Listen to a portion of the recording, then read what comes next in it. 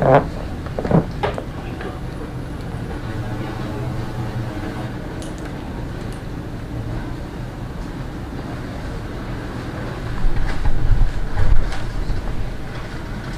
morning, our viewers. We are coming live to you from Chuka University, right under the slopes of Mount Kenya, County 013. This is the only prophetic university.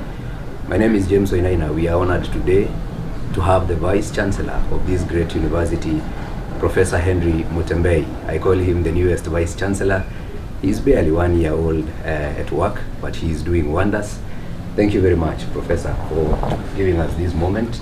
We are very glad out of your busy schedule you are able to give us some time so that we delve into the insights of the 12th graduation ceremony. It will be your first ceremony as the Vice-Chancellor, and I know you must have been very excited. But before we go into the details of the graduation ceremony, tell us, who is Professor Henry Mutembei? All I can say, Mutembei is a simple man, born in the village, brought up in the village, and went to the city in 1990 when I joined the University of Nairobi. And I joined the University of Nairobi to study veterinary medicine, but I was able to concentrate, finish as a top student of my class in 1994. Then the Department of Clinical Studies, Faculty of Veterinary Medicine, decided to retain me as in the staff development program. And they convinced me to pursue my master's as a clinician in veterinary reproduction and obstetrics, which I did in 2 years. Then I got a master's and a DAD program. Then immediately thereafter, the same DAD sponsored me to study in Germany, and in 3 years I got a PhD. So I've been a clinician, I've been teaching 3rd, 4th and 5th years in my area. Then I continued interacting with the community, with the donor community, in terms of research, publishing. Then thereafter, I grew through the veterinary structure. Then I was able eventually to become a director of Wangari Maathai Institute. I was the second director and the director who oversaw the construction of the Wangari Maathai campus. And the Wangari Maathai campus gave me another perspective of life, that is governance and management. And this basically is something that Professor Wangari, we sat together and discussed and tried to say, you can be vet, you can be what? We should have a transdisciplinary campus where everybody, not doctors, vets, architects, come together and they look out at life in a different perspective, especially on sustainability. So this exposed me to another governance and management perspective of the environment, of food security, of livestock system, food systems, and this has been my driving force from 2019. That's how I spring now to the national government. And I was able to be in charge of the scholarship program under Kenya Climate Smart Agriculture, which I'm happy I mentored 172 postgraduates, 96 masters and 76 PhD. In simple terms, Mutembei is a scientist, Mutembei is a don, Mutembei is a villager, and when I'm in the village, I want to be a farmer. Yeah, great. This year's graduation ceremony in Chuka University, you have a very interesting theme, which is supporting national economic transformation agenda through higher education, research and innovation, as well as community development. The graduates of this year, 2023, how well has Chuka University prepared them to take up that task when they go out there in the community? First of all, economic transformation begins with a personal transformation. And the basic, what I would say, the basic reason for somebody to go through school up to the university is to transform the mind. And me, I usually tell my students, it is just trying to transform you from an empty mind to an open mind. So at Chuka, we have been inculcating values that usually remove boundaries so that this person can be open-minded. You could have done actuarial science, but you can survive in another field. So what I have seen and what we've been talking with the students, I'm very glad for the last 1 year I have interacted with them a lot, the ones who are graduating, and I have emphasized the issue of being open-minded. We don't want to produce rich fools. Yeah, you can really graduate, but in the society you are unable to survive, or you can survive, but you can't raise a good family. You also can survive, but socially you are incompetent. So we've been emphasizing on 3 dimensions of our students. Our graduates who will be socially competent is able to live with the others without causing problems.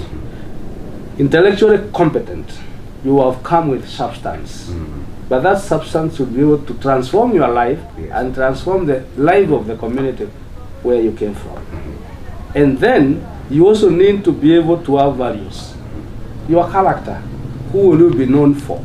So in a nutshell, at Chuka, we've been trying to enable these graduates come out what is expected, values. You need to have a family that is grounded on Christian values. That is why this university was even prophesied from a Christian perspective. So we want them to go out there, and that's why we allow them to thrive in their religious beliefs.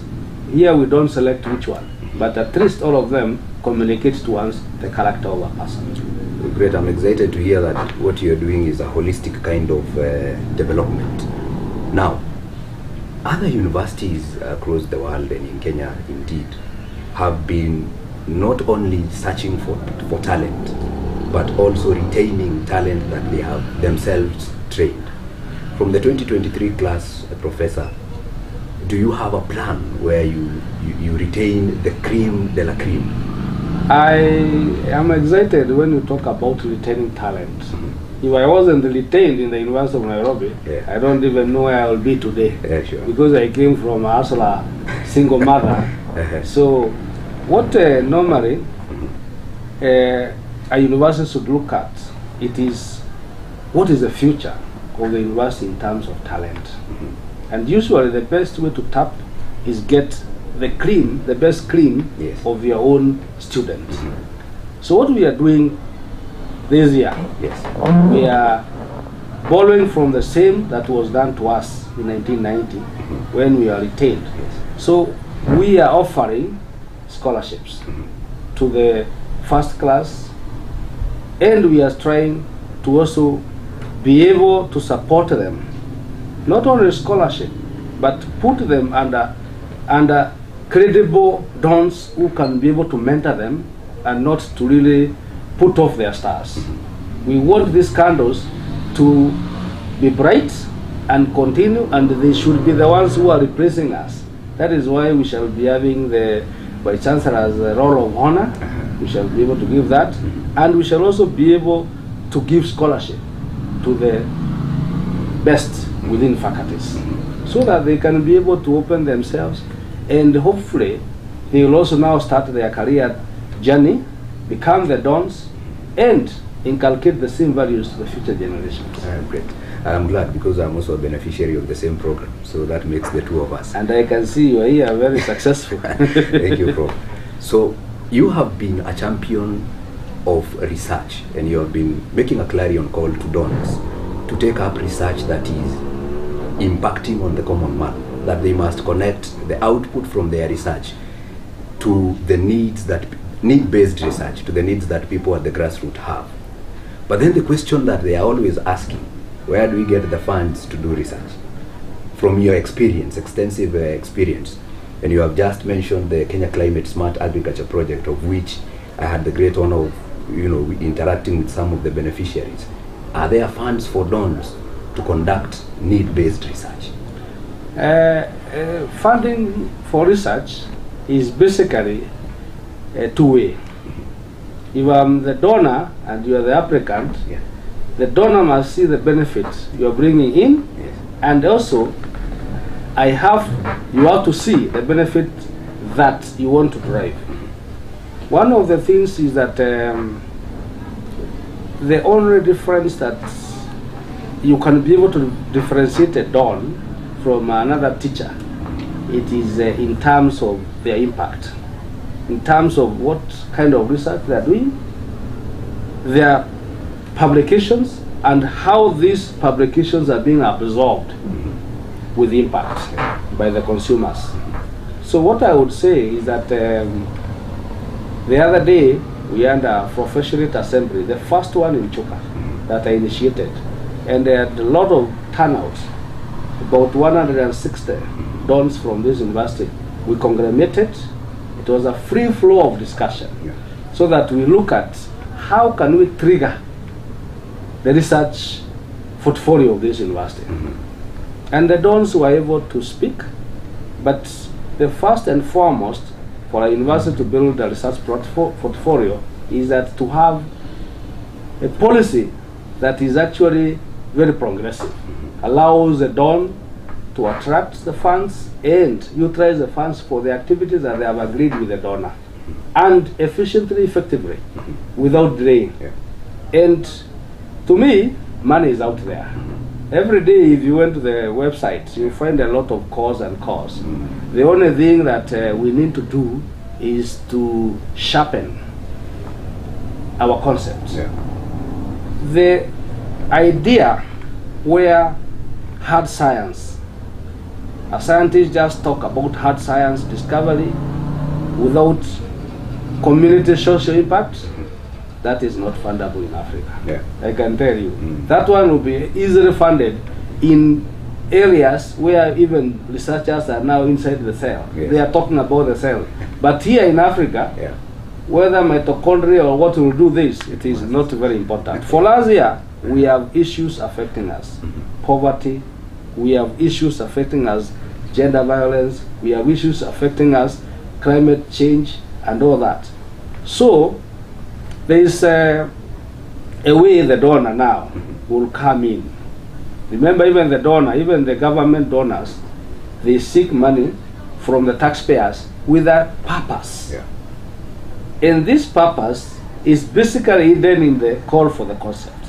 It is us, the scientists, who need to tweak our ideas to be able to respond to what is in the call. And basically, what is now current is the theory of change. If you are interested with a project that a donor has called for, then you need to demonstrate how this good idea of yours in your brain is going to be able to be put in paper and convince somebody who is reading, even if they have requested for 3 pages. How does it convince me that your idea will be able to permeate through people, change their life in various attributes of that concept, and it is measurable, and it has value for money. At times, scientists write the concept with what is there for me. Once you write like that, you'll find that you are heavy on cost that the donor is not interested on. They're interested they're not interested in your in making you rich.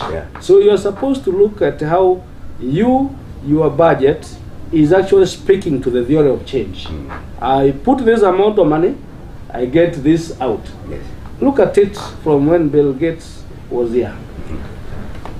And he actually was talking about the project he has funded.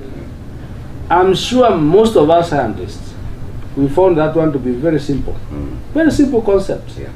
But here he is looking at, for example, the communities in Daraka, where malnutrition is manifested. And how simply, how do you enter there not using a lot of sophisticated English and science, Yes. and see how this can be addressed and addressed together with policies, so that at the end of the day there are policies to sustain it. Yes. And I was looking at a village lady, garden farming, integrated farming. Yes. You get chicken, you get rabbit, you get this manure helping to do some indigenous vegetables, and this lady is able to sort out the boys, the children. Yeah. They are not malnourished, and it can sell the extras outside there. Simple concept. And the money ingested there was massive. So what I am asking our dons here is basically to be open-minded, and what we are putting in there, because I heard from them, Yeah. we need now to start training them in terms of writing fundable, and not theoretical. We come up with the concept that have been funded, and I'm happy. Yesterday, I had some partners here who are willing to do it for free, and they'll be doing it during our summer break. Amazing. So once we do like that, and we get, and basically the way you do this kind of things, allow groups to come in within themes, and the themes must be transdisciplinary. You cannot do hard science without social science. Yeah, sure. So that they can be able to understand for you why is it that the community is not absorbing what you're telling them, or what will trigger the community to absorb what you have, and it is going to be a game changer. Again, we need to be recognizing them. In this graduation, I shall be recognizing the scientists or a group that has attracted the most research fund, and also the ones who have brought equipment and other things to the university or development. Amazing. And I'm excited, especially to be here, even if once when you start from a low takeoff, Yes. the impact is very, very high. Very big, yeah. If I was starting the University of Nairobi, where there is a high, I don't know how I would navigate towards the high level, because once you reach peak, the tendency is to go down. Go down. There is But no those who are even- on the low side, you can easily be seen the plane taking off, and I'm very optimistic. We are going to take off and take off very steadily. Great. Now, Prof, when you talk to young graduates or graduates, you will always hear them ask you, we are graduating to go and work where? But then, is Chuka training students to be entrepreneurial, where they do not have to expect to be employed after graduating, such that they do not become job seekers, they become job creators? Is Chuka living up to that challenge? I think the first thing is the graduates who are graduating to ask themselves and understand the concept of survival for the fittest. Yes. I remember in 1990 when I was joining the university, obviously I was a student, but I decided to delink myself from my parents. Completely, in terms of I'm going and I'll be a go-getter. I'll be dependent. First of all, many courses that we have attributes of entrepreneurship. In that, if for example you're finished, let me take the simplest, Bachelor of Arts. People would say many people have BA and they're out there. But there are so many people who have done Bachelor of Arts and they have survived. In fact, excellently well. And I'm going to pick up my cousin as an example. When he finished, I told him, don't go to the village. Come and sit with me here. And I will make you survive for three months, then you'll be on your own. I told him BA is Bachelor of Administration. It means you are grounded in a way that you can administer anything. And you can be a manager. So I asked him to go around, check where there is space, and he actually today is the claims manager of APA Insurance. Amazing. It means he did not look at insurance as a farm. He looks at what value of management can I bring in from MBA. Another one who decided to go to the village is rotting there. So it means when you finish, there's a comment I saw in the social media from when you said people to log in to this TV. Yes. And I saw somebody telling them, please don't go to the village. It is your time now that we are launching you. When you launch a rocket, the rocket will reach where it will go. So we want to launch them with energy. Yes. Go there. If you are an animal scientist, surely you can go to the farmers, come in and give your ideas. I will give them one of the trick that I did, for example, as a vet, when I finished.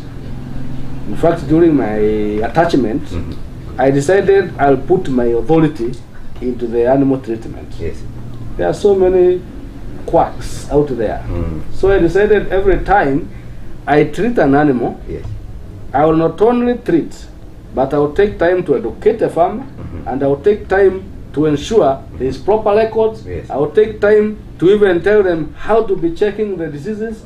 And it started small, but eventually it kicked out those who are not able to give those kind of services. Because you had something So, creative extra. I had something, and the farmers were saying it is better that person, because I took some extra few minutes with them, Yeah. and they are feeling connected with me as a service provider.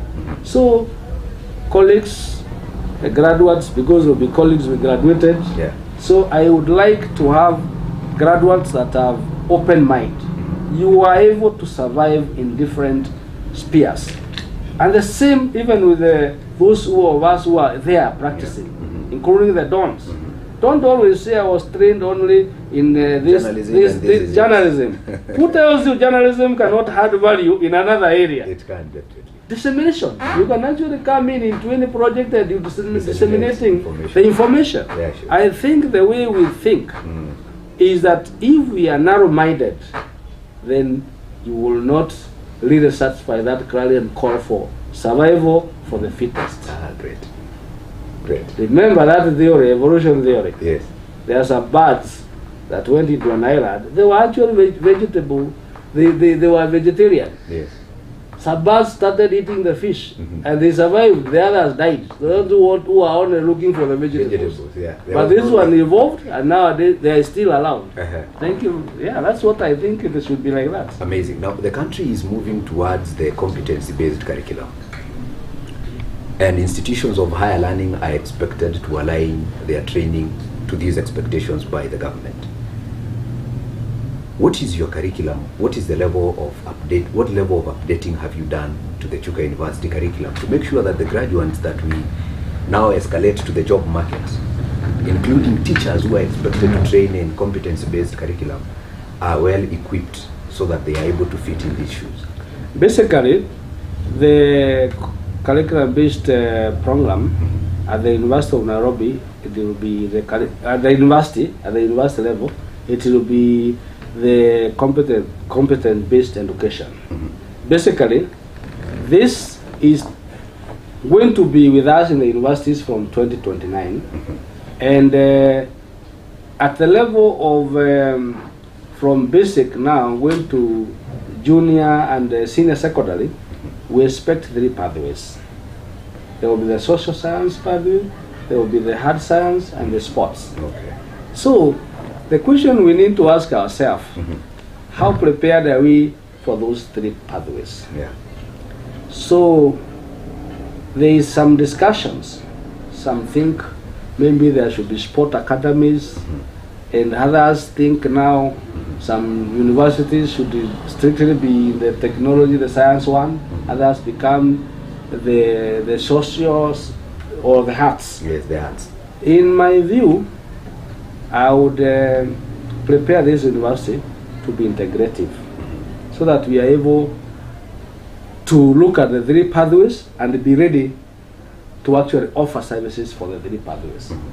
That's what I am looking at, because if you look at sports, we actually have sports here. Very vibrant. So I would like us to build infrastructure that can be able now to receive those guys, so that even when the others come out to do sports, they are doing it professionally and for also survival. Yeah. So that we can have guys who can go beyond us and survive, even make money out of the sports.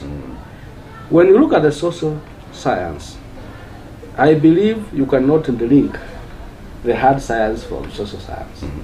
And therefore, we also need to review our curriculum to ensure that, yes, we have those, even here now today, if you ask us, we have what we call STEM. STEM is actually one pathway, and then the social science. And basically, in fact, some common courses that are cut across between the two. So I think that there we have, but how prepared are we? We have started, especially in Chuka, to actually trigger that discussion, and there are some training that have been done, and we want to continue with this training so that eventually by the time they are coming in 2029, all our curriculum will have been aligned to receive them, and we shall be ready, and we shall be able to offer the three pathways. Amazing. Chuka University has one of the best upcoming science and technology parks. I want you to talk to the world about that facility, because it is very unique in Kenya, and not only in Kenya but also in East Africa. Talk to the world about that facility. How is it going to impact research and innovation, not only in Chuka, but the country and East Africa and the region at large? The concept of our research park is very unique and very brilliant and very excellent. It's a 3 billion project, and the concept was first of all to be a shareable platform that can trigger scientific innovation and technological innovation for transfer. In other words, we expect to have very modern laboratories there, and currently I can say even now we have really, you're interesting up to the 4th floor, and you can see the equipment that we have. In fact, the other day people were saying they came to accredit our nursing, and they said we need to be a center of excellence. We already have the equipment.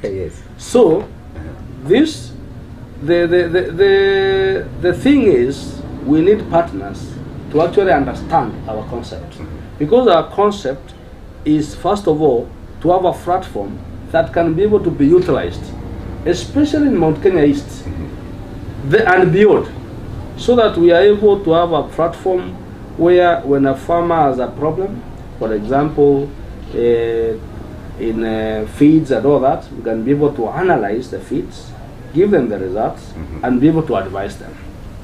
Again, when youngsters, like the ones who are graduating, they have their concept, they can be able to have a pinching space. You come and explore yourself. We give you that freedom, so that you can have your idea, and eventually become like a machine, a factory. The factory, the idea becomes put in the factory. Then if it is something that is nice, you patent it, and then you sell it to the world. We don't need to be buying matchboxes from China. That's what I'm saying. We can do that.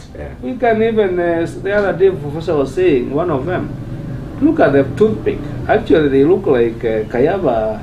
To trigger interests. So you look at the consumer, what is it that they want in a cable, then you come up with a cable that is going to be actually more acceptable by the consumer. That's still an innovation. Innovation is not discovery. It is not discovering gravitation force. It is something that people can be able to come up with. So I would like many universities in the region and the county governments and the national to promote our science park. Actually, it is a turning point. And one of the things that I have seen, and I would like we have a departure. We don't have to duplicate the same thing. We don't have to have another 3 billion somewhere else in it. When we have another project which is here, we all come together and share it. That is what we are saying. We would like to see even the companies taking space there and using them to innovate and incubate and launch. You know, launching, the marketing point has to be there. They launch and they have their money, and the space remains for another generation, and it will be used years and years ahead. That is the way I look at that concept. Amazing. We are live at Chuka University.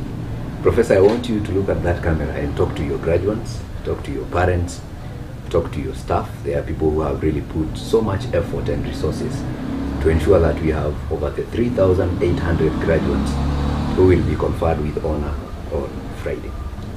My graduates, we are graduating 3,844 of you. 21 of you in PhD, 118 of you in masters, bachelors over 2,800. We have certificate, diplomas, and the postgraduate degrees. So mine is first of all to congratulate you. It is not a mean achievement. It is, you really sacrificed. Like the PhD, I know you really had to spare your sleep and deliver this PhD. But what I would tell you is, a degree remains a paper if you don't apply it. Please, let it not turn color. And the only way your degree will not turn color is for you to package yourself and utilize it physically, spiritually, and you will be able to survive. I can tell you there is no limitation. Let no one tell you this is just a paper. Just go out there, ask yourself, yes, I've graduated, what next?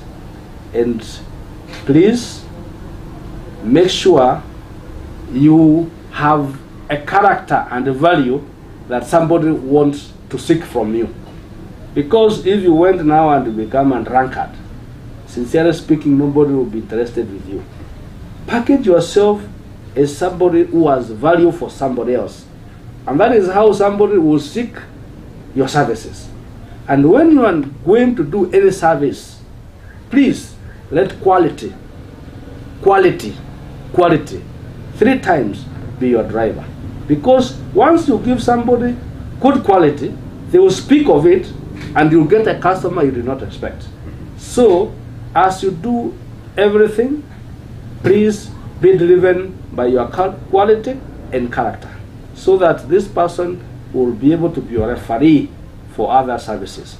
What I want to tell you, I speak of blessings, I speak and seek that God guides you so that you survive for yourself, for your family, and for the community and the country at large. Amazing, amazing. What is your greatest memory of your undergraduate graduation? You know, you graduated 1 year, and then 1 year after that I was born. So it is quite an achievement. So. Well. Mm-hmm. During our graduation, it had rained. Oh, okay. And the villagers traveled very early, mm-hmm. and there we were. At least ours, we used to be called all the 3 names. Yes. And when my name was called, mm-hmm. that is when I knew they were around, because the shouting and the screaming was very yes. eminent. Uh-huh. And I saw a new ray of hope. Mm-hmm. And so it also became something that I asked myself, what do these people expect of me? Yeah. They don't expect of me to go and lay in the village there and now be seen there smoking or doing whatever. They expected a person who will be able to be like an inspiration to their children. What I also realized is a number of them came with the young boys so that they can look at me and see they have also hope. Yeah. And I think I've lived to that determination. I'm still inspiring the generations of my villagers. I'm always proud because I like going to my church where I started my journey. Mm-hmm. I started my nursery school in that church. That's awesome. I usually go there so that the river can continue streaming. Yeah. Because it will be pointless for us mm-hmm. to actually not to go to the village mm-hmm. and leave the villagers to have problems. Yeah. So we need to also inspire them. Mm-hmm. And that is the most memorable part of my graduation. Amazing. What is your nickname? What do they call you? You have a nickname? Or? The nickname, it depends on Where my you are and peers. who you are with. In Chogoria boys, they had one teacher's name that I was given as a nickname. Yeah. In Nairobi University, my roommate gave me another one. And in the science, because my name is Henry Mutembei, I was basically called HM. HM. Yeah, and many people thought I'm an headmaster. So Oh, yeah, headmaster. yeah. Amazing. Thank you very much, Professor, for creating time for us. There, you have it. Professor Henry Mutembei, the But I think Vice-Chancellor. I also need to speak Yes, sir.